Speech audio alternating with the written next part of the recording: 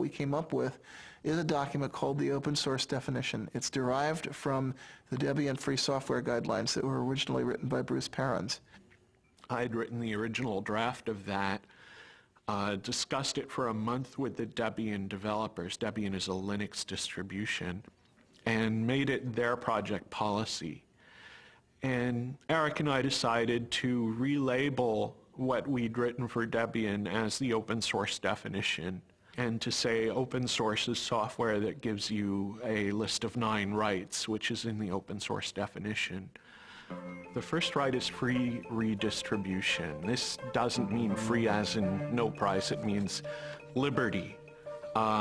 You have to be free to redistribute your software to someone else, and actually no price is a side effect. You can charge for that redistribution or not. It has to come with source code so that someone can maintain a program. If they go from a PC to a Mac, for example, they can change the software. Derived works have to be possible. If someone has to improve your program, they should be able to distribute the result.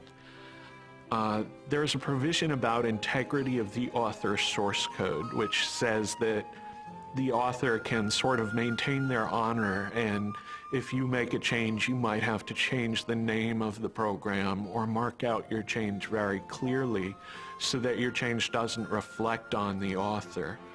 There's no discrimination against people or groups. The example I usually use is you can't stop an abortion clinic or an anti-abortion activist from using the software.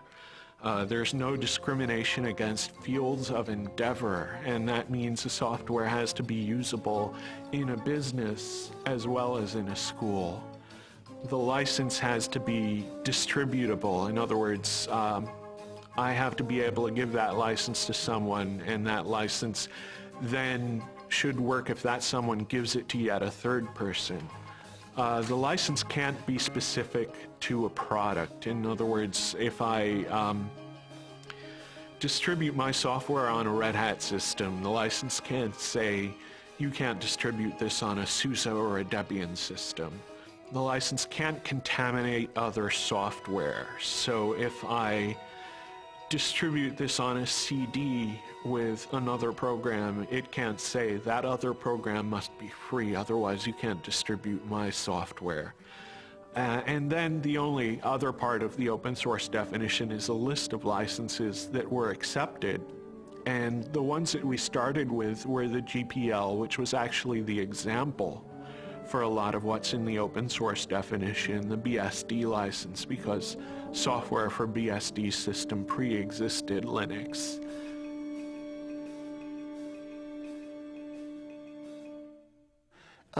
I think the next moment that I thought was really pivotal was when the database vendors flipped over, which happened about 3 months sooner than I expected it to. It actually happened in late July, early August, that we got commitments to do Tier 1 ports from Oracle and Sybase and the other key database vendors. And why was that critical? Because we knew that in order for the open source story to be credible, and especially in order for the Linux story to be credible, we'd have to get commitments from independent software vendors to do ports of their applications to these platforms. And I was actually kind of worried. I felt that we were in a window of vulnerability between the time that we announced the open source campaign and the database vendors flipped over. That was the point at which hostile action by Microsoft or other closed source software companies, that was the point at which a serious marketing blitz might actually have sunk us. But once the big database vendors flipped over, that opened the way for other ISVs. That started a snowball effect going. Every 6 months or so, I would come back to the venture capitalists and I would show them the new numbers, showing more and more people adopting Linux, the new people porting, new users, and I'd show them our customer list. And our customer list was getting much more impressive. It was people like Cisco that were beginning to appear. People like, the .com companies were starting to show up on our customer list. And eventually the venture capitalists, they kept looking at it and they kept saying, oh, we can't quite do it. Finally, Linus appeared on the cover of Fortune because there was something happening with open source. Well, at that point, the venture capitalists couldn't ignore it. They just got sick of hearing about Linux everywhere, and they got tired of me just, showing it to them every at that point almost every week. So they decided it was time to invest, that there was something happening. Well, I announced open source to the world on the internet. I did a lot of the early administrative work of starting the open source initiative. And I think 6 months later, I was reading the words open source in the news all the time and was totally astounded. And a year later, I believe Microsoft was talking about releasing some source code. And someone in the press asked Steve Ballmer if they were going to open source their code, and Steve Ballmer said, well, open source means more than just releasing the source code. And I realized that he had read my document and understood it and was now telling the press about this. Now, if you're like just a guy on the net who's not doing this for a job at all, and you sort of write a manifesto and it spreads out through the world, and a year later the vice president of Microsoft is talking about that, you'd think you were on drugs, wouldn't you?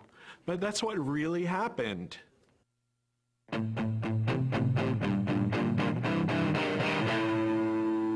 The local user groups tend to be more an issue of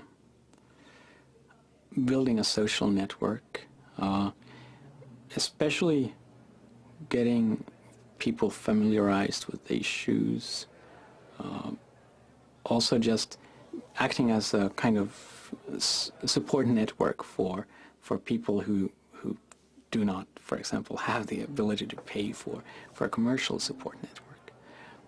So one thing they're doing in this area, for example, is they're making these, I think it's once a month, they're having install fests, which means that people who have problems getting Linux installed on their machine or have some issue, I mean, maybe they've actually installed Linux but want to set up the network in a specific way, can actually bring in their machines to this users group meeting. And there's a lot of people there willing to help who've maybe seen that problem before.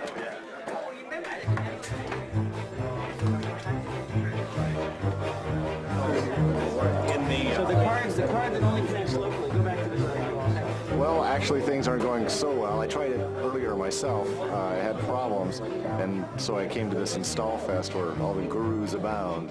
Hopefully I'll have better luck getting it in.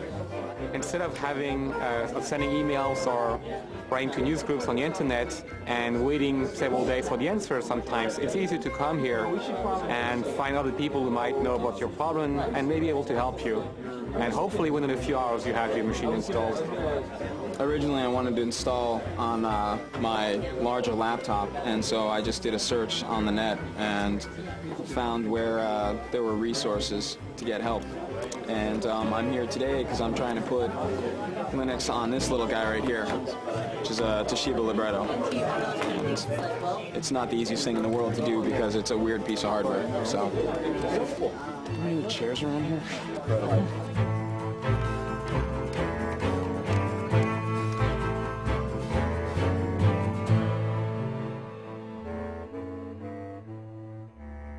I think the Department of Justice case has made people aware of the fact that you should at least look for alternatives to Microsoft, and maybe Microsoft isn't the American dream after all.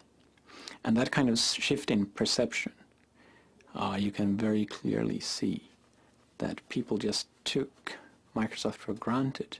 And maybe they're still buying Microsoft, but at least they're kind of more aware of the issue these days. Microsoft actually used Linux as defense. They used Linux to ground a claim that they don't have a monopoly because Linux could essentially push them off their catbird seat at any time. It's a very ingenious argument, totally specious, because it didn't do anything to answer the charge that they had previously engaged in bullying and various anti-competitive practices, but it was clever of them. In an event, the judge didn't buy it. Well, ordinarily we in the Linux community are rather wary about letting Microsoft become the issue, but there was a Slashdot article about December of '98 where a fellow named Matt at the Noodle had pointed out that a gentleman in Australia had managed to receive a refund for the unused copy of Windows that came with his computer. So he declared the 19th of January, was it January? No, it's February. It's February, I'm sorry. The 19th of February, he declared the 19th of February Windows Refund Day, and he encouraged everyone to go to their computer manufacturers and return their unused copies of Windows